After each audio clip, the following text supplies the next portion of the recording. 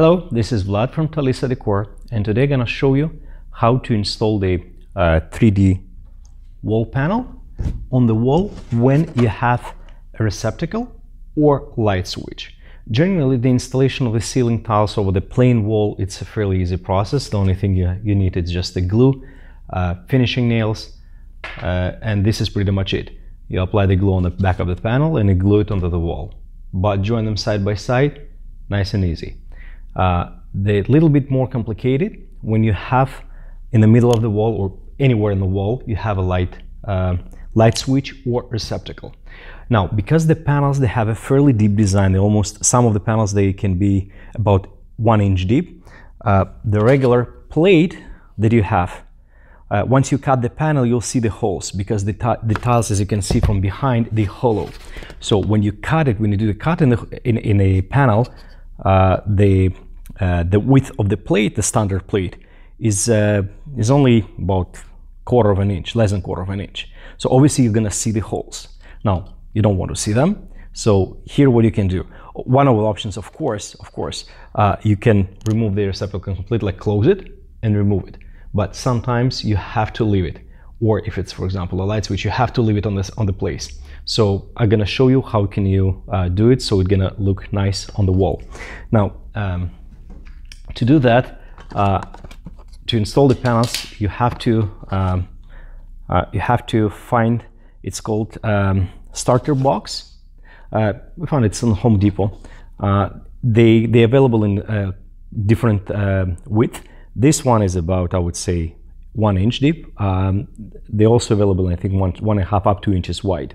So for this particular panel, 1 inch would be enough. So you bring this box, and what you do, first of all, let's unscrew the existing plate. Obviously turn off the power, and we take the plate off.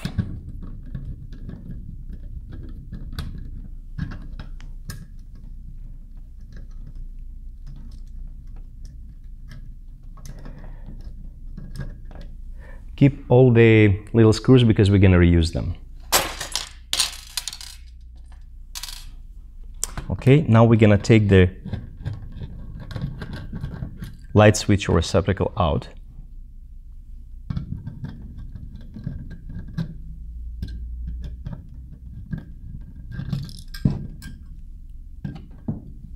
Okay.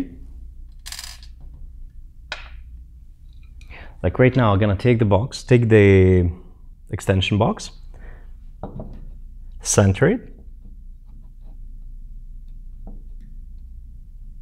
and mark it on the wall.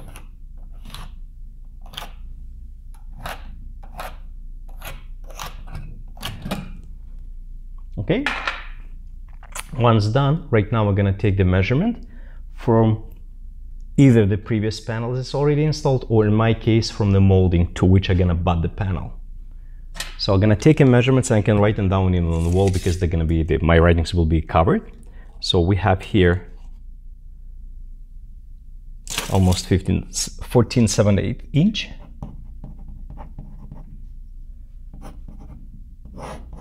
The next measurement gonna be up to here, up to the right side of the box, so it's going to be 17 7/8.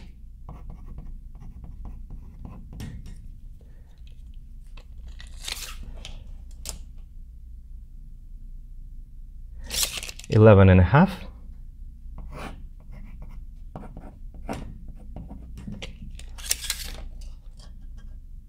16 and a quarter. Okay, now I'm taking the panel. My panel gonna be here, installed here, and I'm gonna mark the same marks that I have on the wall. I gotta find them on my panel. So 14 7/8,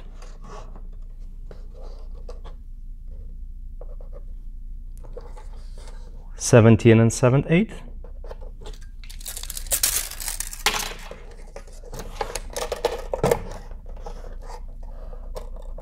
11 and a half, 16 and a quarter.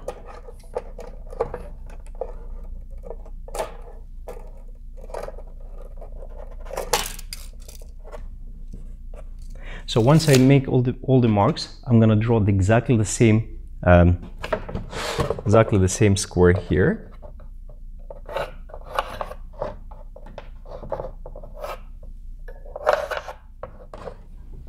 Okay. So my box is gonna be exactly in front of the receptacle. Now, using the sharp utility knife, I'm gonna cut out the hole according to the lines that I just made. In order to save some time, I'm gonna show it's already pre-cut. Okay, gonna put it on the back to see that it's exactly the same size that I needed. And now what I need to do, I just need to glue my panel on the wall.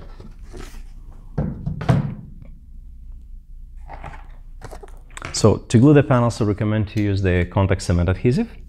Now for the better results, we also recommend to use the finishing nails. For this presentation, I'm not going to do that, but generally it's a good idea to use the finishing nails too, just to secure the panel on the drywall.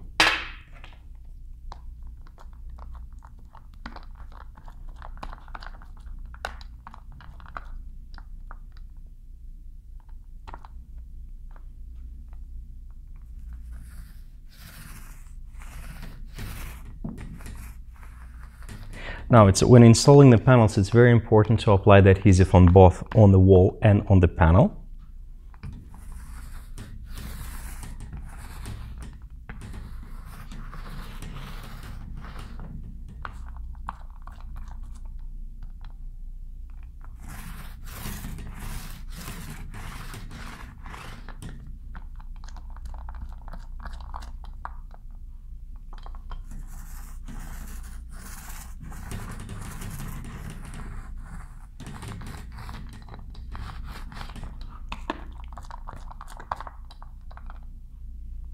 Okay, almost done.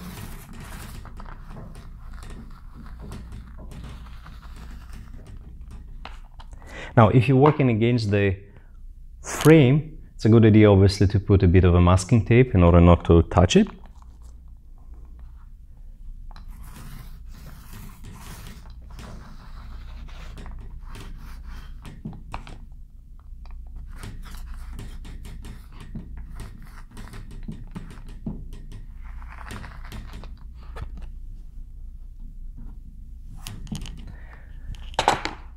Okay, and now we're going to apply the adhesive on the panel itself, on the back of the panel.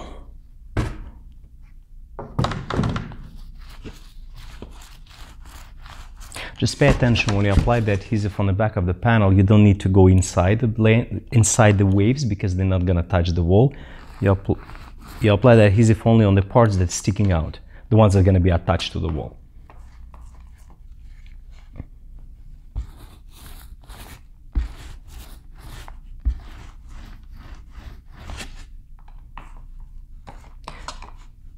Pay an extra attention to apply the adhesive evenly on the edges, because you want to have nice tight edges, nice tight joints, I mean.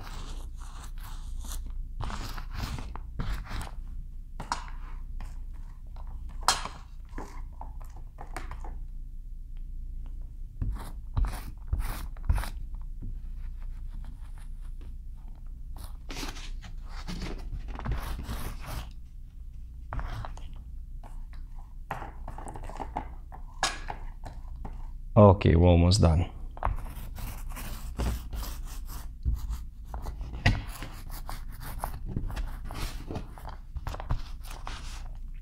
Okay.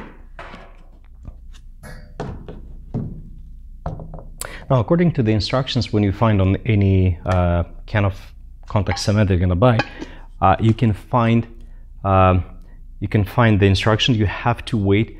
Usually, it's about 5 minutes to let the adhesive, to let the solvent evaporate. So when you apply the adhesive on the wall, you don't put it right away. You don't put the panel right away to the wall. You have to wait. So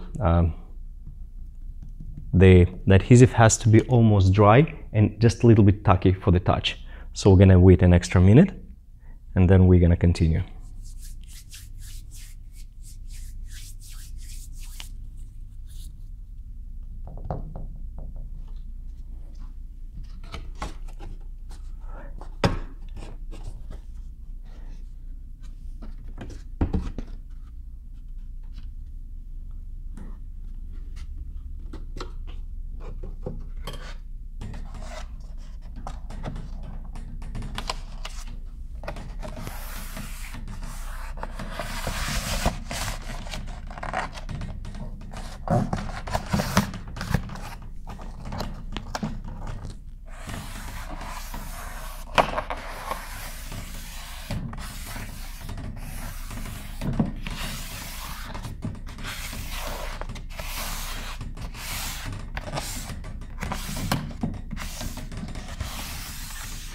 Now, when you're installing a panel on the wall, it's important to make sure it touches the wall everywhere. That's why I run my finger along all the waves. Okay, done. Right now we're gonna install the base of the extension box.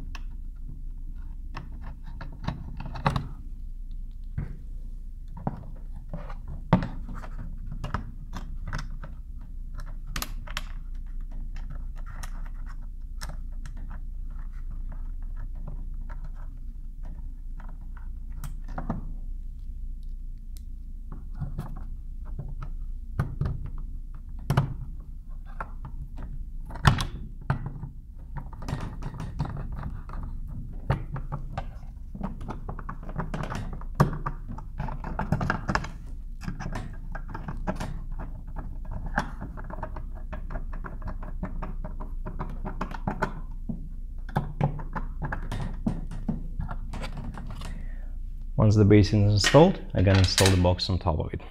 Now, the good thing about these boxes, they're paintable. So you can do it before you install. You can paint it the same color you intend to paint the wall, or you can paint them with the panels themselves once you've done your installation. So.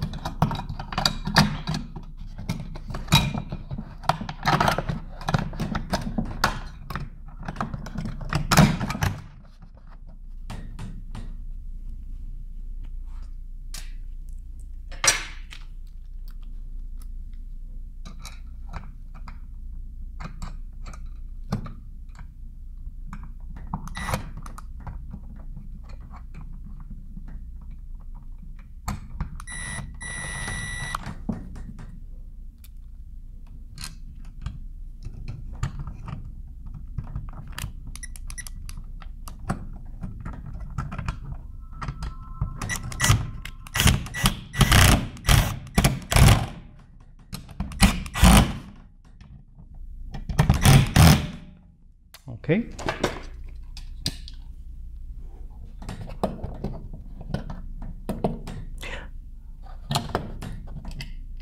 Now we're gonna screw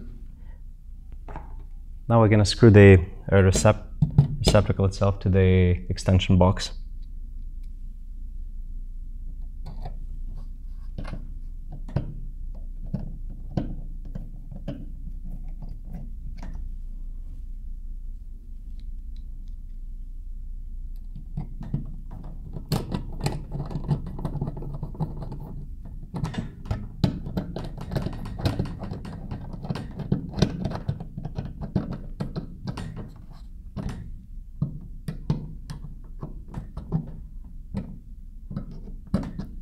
Okay, and as a last touch-up, I'm gonna install the plate back to my box.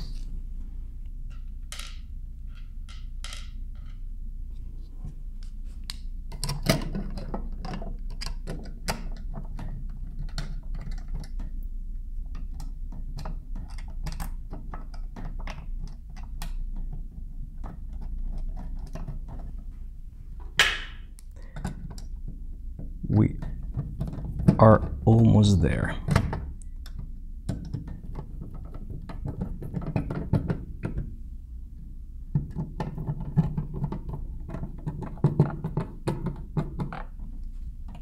Okay. And last thing we need to do is using a caulking gun and Alex Plus paintable caulk to seal those little gaps that you have here on the sides to make this box or this receptacle blend in with the tile.